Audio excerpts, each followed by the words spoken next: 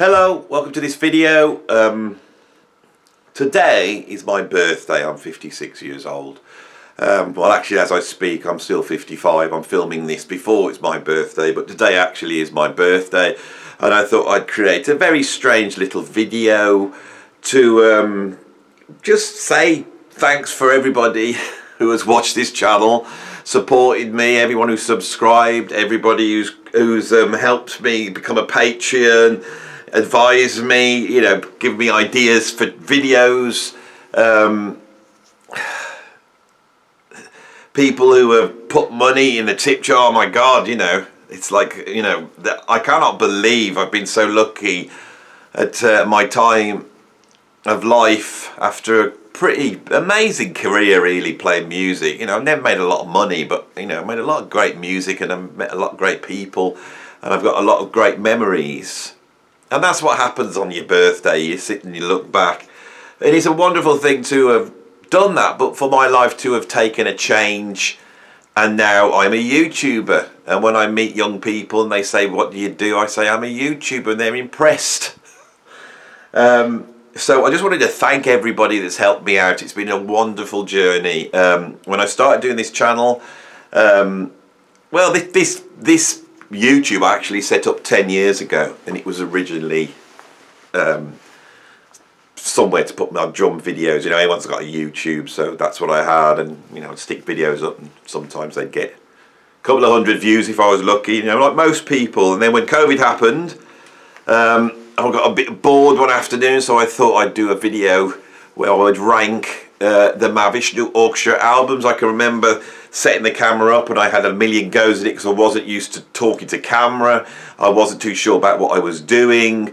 I didn't know how YouTube works. Just stuck this video up and it got thousands of views, and so I thought, well, I'll do Weather Report then. You know, I love Weather Report, so I did the Weather Report bit, and that did a lot of views, and then I started to research, and here we are.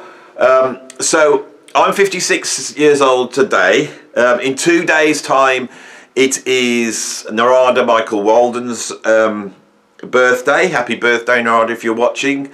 And around about this time as well, how many years ago would it be? I would say 2 years ago was the time that Narada got in touch with me through this channel because of the videos I'd done, and I suddenly realised I was in a different game altogether. The fact that my hero was approaching me because of the love I'd sent out to him, and I suddenly realised the power of what this is.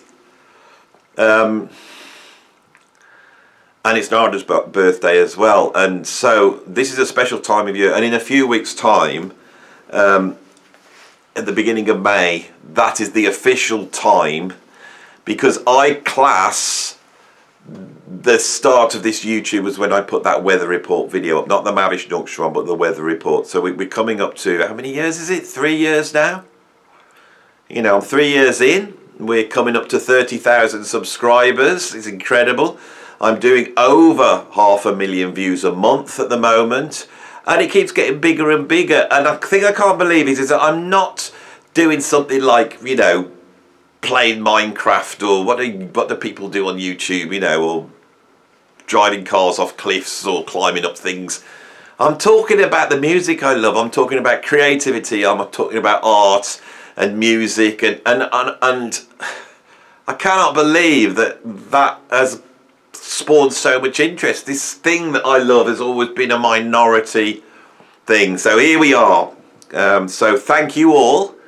I am sat in front of the albums that really, if they weren't there, I don't think I'd be here now.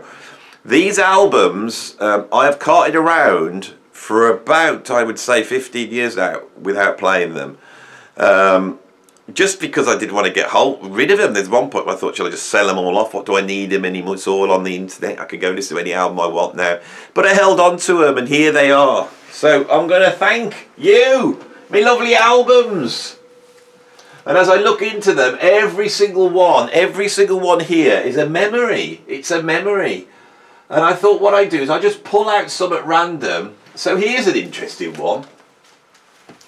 Look at this album here. The Sonics. You wouldn't expect me to have this. The Sonics were possibly the first ever grunge band.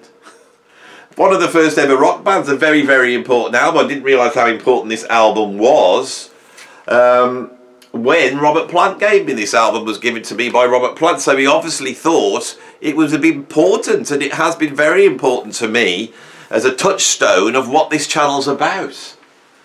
So what else have we got here? Right, so we can go right back to the first albums that I ever bought.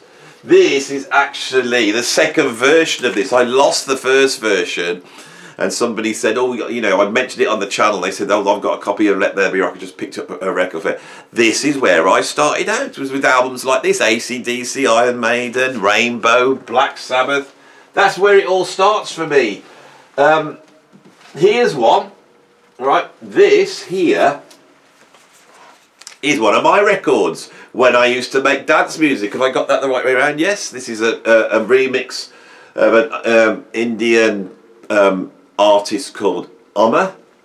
And in here, I believe as well, I've stored my old career where I used to make white labels. God knows what that is. That is a white label of some weird garage remix that I've done. What else have we got? I've got oh, here's another remix. Here's a remix I did of Red Dragon, the reggae artist. It was called Rerun Things, the Wickerman remix, two-step remix. So yeah, that is what I used to do in the old days. So I've got some of my records in here from when I was making dance music, and I assume I would have some from when of my own albums I've made. Here's an album, progressive rock album that I'm on, the vinyl version of it. You know, so oh, this is a beautiful bit of stuff, isn't it? This is, look at that. Look at that. Art record's lovely. Can you see that, everybody? Can you see it? I can't even get it in the picture. It's so lovely. And if you look, there's a picture where am I right at the end there, standing legs akimbo, looking all moody and black and white. You can't really see that. What else have we got in here that will be interesting to pull out? Well, throughout this, there is a smattering of very old records. I'll pull this one out here. Here's one. Jazz Giants. This is my inheritance from my dad. This has got Harry Edison on it, Stan Getz, Jerry Mulligan, Oscar Peterson, Herb Ellis, Ray Brown and Louis Bellson. Recorded in 1958. This album is an original copy and it belonged to my dad. My dad died in 2015. William Michael Edwards, known as Mike, and he was very important right at the beginning because it was his record collection and his love of jazz records that switched me on to music.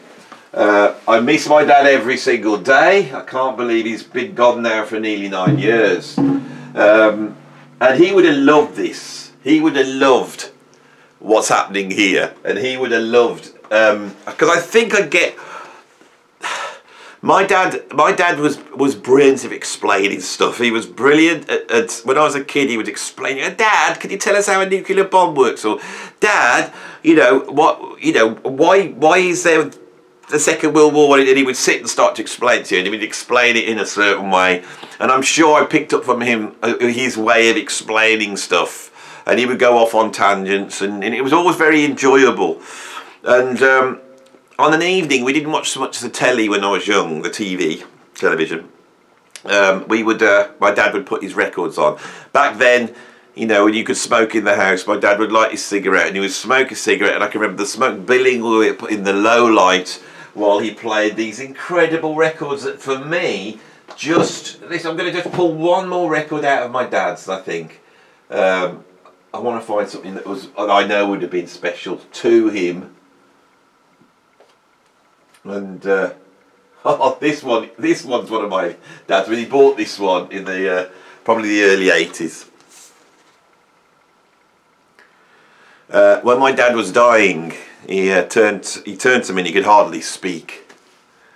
And he was trying to explain to the nurses that I was a reasonable drummer. He was quite proud of me, which was very touching.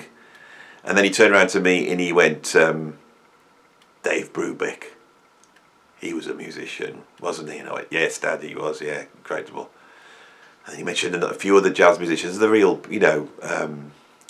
Miles Davis. It was, I think he can't remember them every single. He kept saying he was a great musician, and then he turned around right at the end and he said, "And Chuck Berry, he was good too," and had a little laugh to himself. And there's his Chuck Berry album. Because my dad had a very jazz attitude. He wasn't a rock and roller, my dad, right?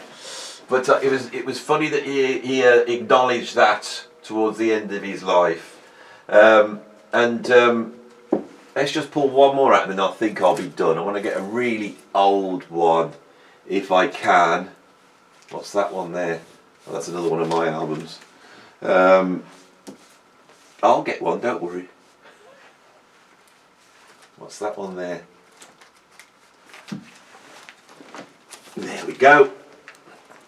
In the plastic sleeve. That there is the most valuable album in my collection. It's an original copy of the Jazz Couriers, which was Ronnie Scott's band, and it contained at that point one of the great British jazz musicians, Mr. Tubby Hayes. And this is a very, very rare album. This is an original copy. Actually, I don't think this is an original copy. So it might not be worth as much as I was, because I was looking at this the other day and I realised it was a music for pleasure. So I don't think my dad bought this at the same time. But anyway, it's a classic album, recorded in 1958. I wonder when this was made. These albums are like over 60 years old. So, thinking of my dad, thinking of you lot, thinking about music, and thinking about getting 1 year older. And thinking about all the interesting, exciting stuff we're going to get up to on this channel in the next few years. How exciting it is! So I hope you're all willing to keep with the journey with me. Thanks for those who've been there since the beginning. If you have been there from the beginning, put a comment down below and I'll give you a special message and a special thank you. Because I want to know who they were. Does anybody remembering watching the Mavish Yorkshire video when it first came out? Right, I wonder what this long-haired, hippie-looking bloke was. Ah, music is the best, as Frank Zappa said.